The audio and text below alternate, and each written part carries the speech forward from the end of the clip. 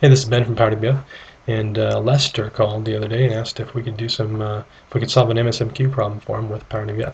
The problem is he'd like to be able to set the timeout value on every message in every MSMQ queue on a particular machine to be some arbitrary value. And of course, this machine is not in a domain; it's in a workgroup, which makes things even more complex. And that means we cannot use the System.Messaging MSMQ library to do everything we want to do.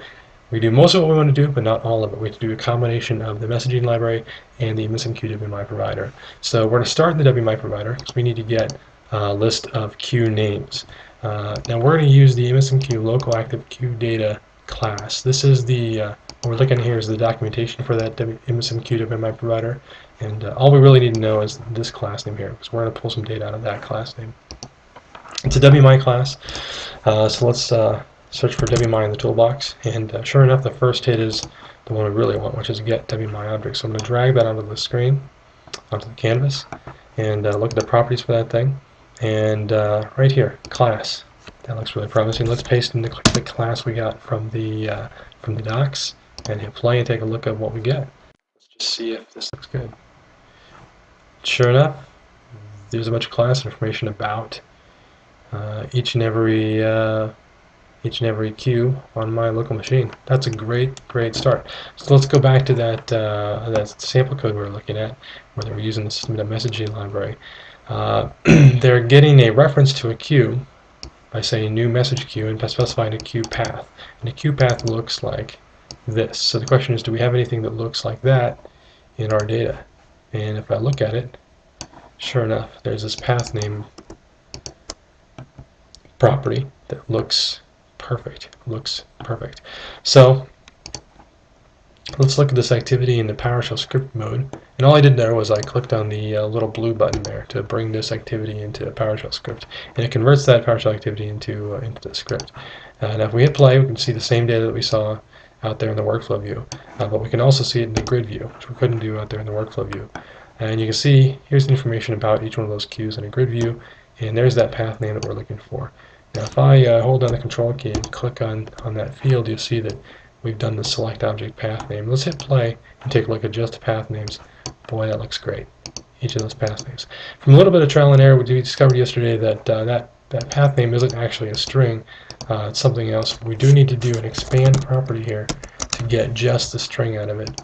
And we can go over in another screencast why that is. That's a pretty deep dive into a PowerShell, but for this video, we'll just focus on MSMQ and just say you're going to need to have an expand property there to get the string out of that path name.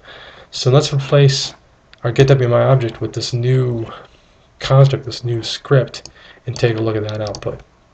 So the first time we ran, we had a whole bunch of data about each queue, and now when we run it, we have just the thing we want, which is each path. So we have now, as a result of this pipeline, a list of strings, a list of paths.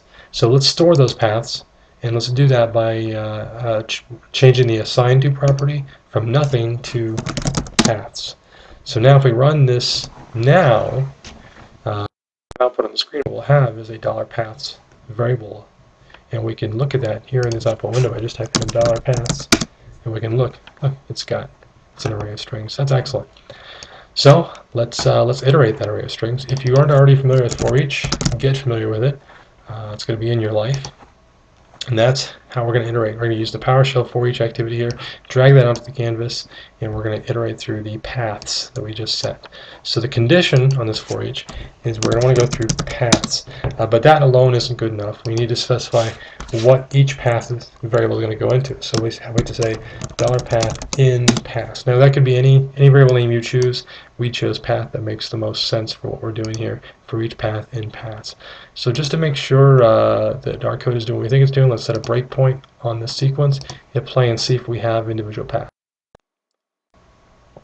So running through getting the paths, we're in the for each loop, we're on the breakpoint, we're close suspended, switch over to the PS variables, and sure enough we have a path. Hit F5 and run again. We'll see that we have our other path. We have two different queues, and there are those two paths. So that looks excellent. That's exactly what we're looking for. Now we're just going to disable that breakpoint and move on. By move on, I mean we want to get a reference to these message queues. All we have now is a path to a message queue. Let's go back to that C# code and see what they did here. They created a new object of type message queue, and they passed in this queue path. Well, we have a queue path, we know that, so we need to make a new message queue. And of course, they're using the system messaging library. We're going to be doing the same thing. Let's copy the system messaging. We're going to use that in a second.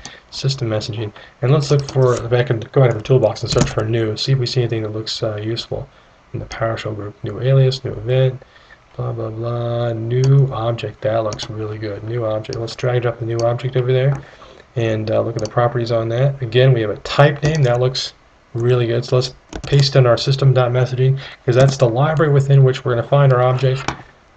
Our object class type is actually a message queue, so let's copy that, paste that in after the messaging. Okay, so now we have a type name. Now we need an argument. So we need what are the arguments we're going to pass in there? And again, they were passed in this queue path that they constructed. So we're going to do the same thing. We have a for each loop, and right now we know we have a $path available to us. So we'll just put in $path as an argument. So at this point, we have a reference to the queue. Now again, we want to use this queue, so let's go ahead and assign the output of this new object command to a queue. Let's call it myQueue. Alright, so we have myQueue equals new object. Now, well, let's do it again. Let's go ahead and re-enable this breakpoint. Let's hit play, and let's see what we get there in that myQueue. So at this point, we have just a queue path. If we step through and let that execute, we should now have in PS variables a myQueue. So let's drill into it. Sure enough, we have a queue that looks like a queue. Excellent, excellent, excellent, excellent. So let's stop. That's all I need to see. I have a queue. I'm happy with that. I'll disable that breakpoint again. Now, I've got a queue. A gotcha that we learned yesterday is that if we want to manipulate all the message properties, then we need to set a message read filter on the queue itself. And that makes not a lot of sense, but trust me, we run into this as a practical matter. And since we need all the properties, we need to set that filter for all the properties of the messages. And again, I'm just going to copy and paste somebody else's code, but I know exactly why I'm doing it and what it is. But it's this message read property filter.setAll. We're going to copy that and put it into our own code. So right after that, we create the message queue. Let's insert. Sorry, let the PowerShell button to insert some code. And in fact, we shouldn't even need. We should just be able to do myQueue to IntelliSense and message read property filter. Right. Set all. Right, exactly. So insert that. And it's kind of big and ugly, so what we're going to do is we're going to change the annotation. Set read filter, so that we don't not looking at all that text. That's a nice advantage of doing workflow. But that's going to set that filter. Just a little bit of housekeeping has to get out of the way. Now we want to be able to get all the messages that are in each queue. So to do that, again, we're going to go into PowerShell script editor, start with myQueue as our starting point, and look at the methods on there. What I really want to do is I want to get messages. So I'll start typing get for get. Look at that. The first method is exactly what we want, get all messages. So we'll just let that autocomplete. Get all messages exactly what we want. We'll hit insert. So now we have a myQueue, get all messages. Again, we want to assign that to something. We'll assign that to messages. So at this point in code, again, if we step through and well, we'll do it.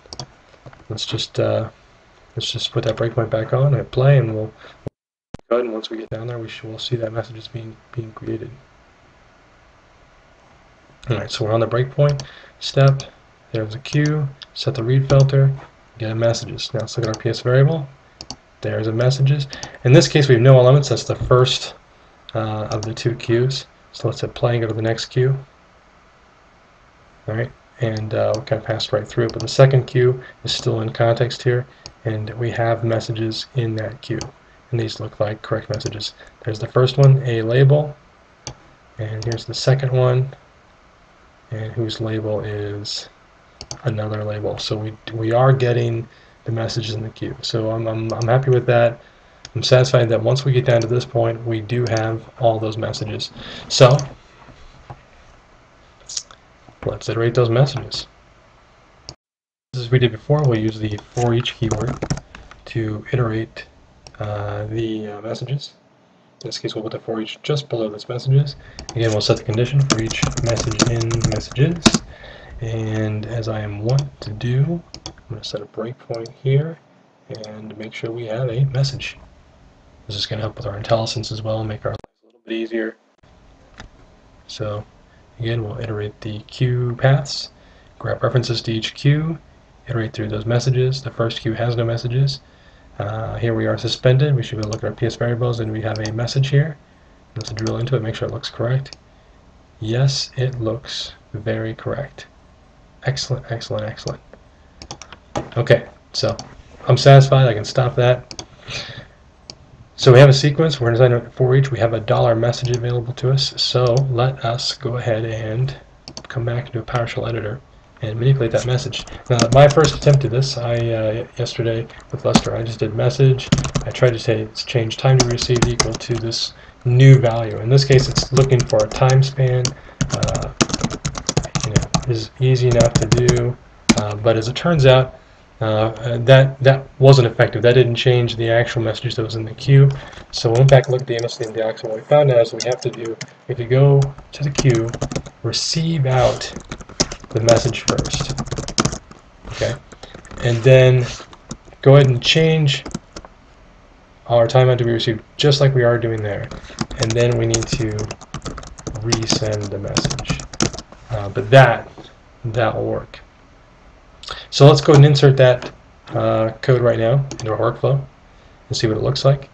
It comes in as 3 different activities: the receive by ID, the time to be received, and the send. So if we were to run this right now, we would have what Lester wants, which is to change those timeout values. So let's just go ahead and let's throw a breakpoint on there and take a look at those messages before we run and then after we run and see what they look like. So we play, we got a breakpoint. So we create those queue paths, we iterate those queue paths, get references to the message queues. Of course, we know on the first of those two there are no messages, so we'll hit play again to skip by that one and go to the next one. Alright, and now we're suspended again now on the second one. So now we have a queue and we have messages. We should have $1 messages at this point. We do. We'll do a little PowerShell magic, because what I really want to look at is that time to be, so select, expand property, time to be received. That's what I really care about. And you see that the total seconds on this is 4755. So we're in the 5,000 range. Let's go ahead and hit play and finish running our script. And what we expect to see after we run our script. Okay, so now the script is run. We know that before our time range was somewhere in the 4,700. That was our timeout, was about 4,700, and we attempted to change that timeout to 10,000. So let's do a MyQ get all messages here and take a look at that same PowerShell magic again. Select, expand property, time to be received, and see if we successfully changed it. And look, now the total seconds, 99.71. It's just counting down from when we set it a few seconds ago, 20 seconds ago, to 10,000. So sure enough, our script did change the timeout value to our arbitrary number of 10,000, which is absolutely perfect. This script does exactly what we intended to do. It solves a real-world problem. One of the cool things you can do with this workflow, now that you've got it, is start to annotate this workflow. It's as easy as selecting any activity and starting to type in some annotation. Get all messages. This is free form text, and you can edit that either in the script editor, as long as you put in a ## prefix.